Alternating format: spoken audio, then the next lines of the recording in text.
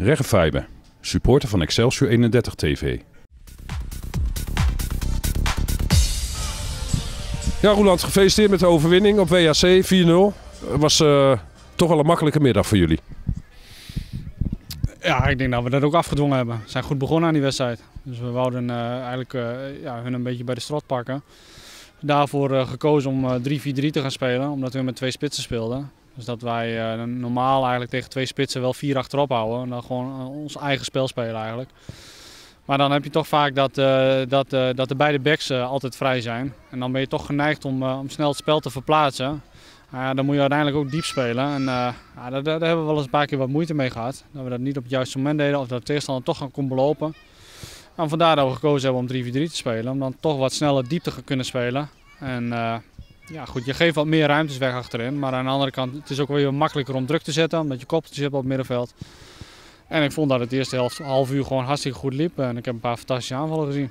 Ja, jullie hebben wel de handen op elkaar gekregen bij het publiek. Want het was oogstrelend voetbal. Vooral het eerste half uur, zeg maar. Daarna vielen jullie ietsjes terug. Misschien was dat ook wel bewust, dat weet ik niet. Maar het eerste half uur was geweldig. Ja, daar ben ik helemaal met je eens. Ik vond dat ook. Er zaten een paar fantastische aanvallen bij. Met 1 keer raken en korte kleine driehoekjes. En, ja, dat is ook voor een trainer en voor de staf natuurlijk ook gewoon genieten op de bank. Alleen je hoopt gewoon dat je dat een hele wedstrijd kunt. Maar goed, zo zit de voetbal vaak niet in elkaar. Hè? Ook weinig weggegeven, eigenlijk niks weggegeven. Ja, 1 kans in de eerste helft van WHC, maar voor de rest eigenlijk niks. Nee, we moesten eigenlijk op een gegeven moment moesten we wisselen met Michel. En ik vond dat we na die wissel werden we eigenlijk wat slordiger. En dat had natuurlijk niks te maken met Manuel die erin kwam. Maar toen vond ik even dat we even weer zoekende waren. En de tegenstander ging ietsjes meer druk gezet ook, omdat ze 2-0 achter stonden. En eigenlijk vanuit die situatie geven wij nog een kans weg vlak voor rust. Daar was ik dus niet zo blij mee. Want volgens mij kregen we ook een grote kans op 3-0. En dan ga je gewoon heel anders de rust in. En nu moet je eigenlijk weer hetzelfde verhaal houden als vorige week. Alleen ja, je speelt bij Vlagen gewoon zo goed. Dus daar was ik niet bang voor dat we nog in de problemen zouden komen. Nee, je zegt het ook net zoals vorige week. Maar ja, nu ga je toch na de rust ga je gewoon door. En met je eigen spelletje. Je maakt 3-0 en dan is het gewoon gebeurd. Ja, dat ben ik met je eens. Toen was het ook gebeurd. Alleen ja, de tegenstander ging alsmaar wat dieper spelen. Vooral met de middenvelders gingen ze wat dieper door om wat sneller druk te zetten. En toen hebben we uiteindelijk ook gewoon met die dubbele wissel ervoor gekozen om gewoon weer 4 man achterop te houden.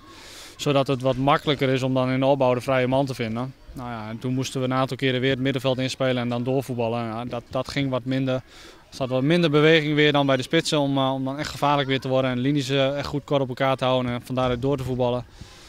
Ja goed, de marge is dan 3, misschien dat het daaraan ligt. Ja, je hoopt dan wel het publiek te blijven vermaken een hele wedstrijd lang. Maar uiteindelijk, je geeft ook niks meer weg. Dus prima overwinning. Ja, en 4-0 gewonnen en 4 verschillende mensen die maken een doelpunt. Dat is ook wel positief. Ja, van mij mag ook eentje mag ze allemaal maken hoor. Kijk, ik vind het vooral leuk als er gewoon mooie doelpunten zijn. En daar hebben we er een paar van gezien. Dus, en ik kreeg gescoord ook weer uit de corner. Dus dat is ook weer lekker. Dus dat is mooi. De enige smet op de wedstrijd is toch de gele kaart, dat is jammer.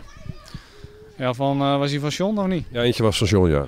Ja nou, hij kan hem al hebben. Volgens mij is het... Dat is de derde nu, ja. Nee, van John? Dacht ik wel, maar dat zullen we nakijken. Oké, ik weet het niet. Ja.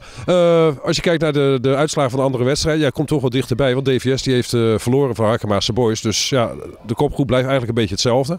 Alleen je komt iets dichterbij qua punten, nog 3 punten. Ja, voor die tijd zei ik volgens mij al dat we er dan tussen zouden staan. En ja, dat sta je nu. Dus, en nu kun je tegen ACV volgende week kun je spelen. En dan kun je er ook overheen gaan over een aantal ploegen. En dat is mooi. Ja, hopen dat we volgende week net zo kunnen voetballen als vandaag. En dat we daar ook de punten pakken. Want dan kan je mooi op een mooie rangschikking kijken, zeg maar, de eerste helft van het seizoen. Dan kunnen we rustig onder de kerstboom, Leon. Oké, nou tot volgende week en bedankt voor het interview. Graag gedaan.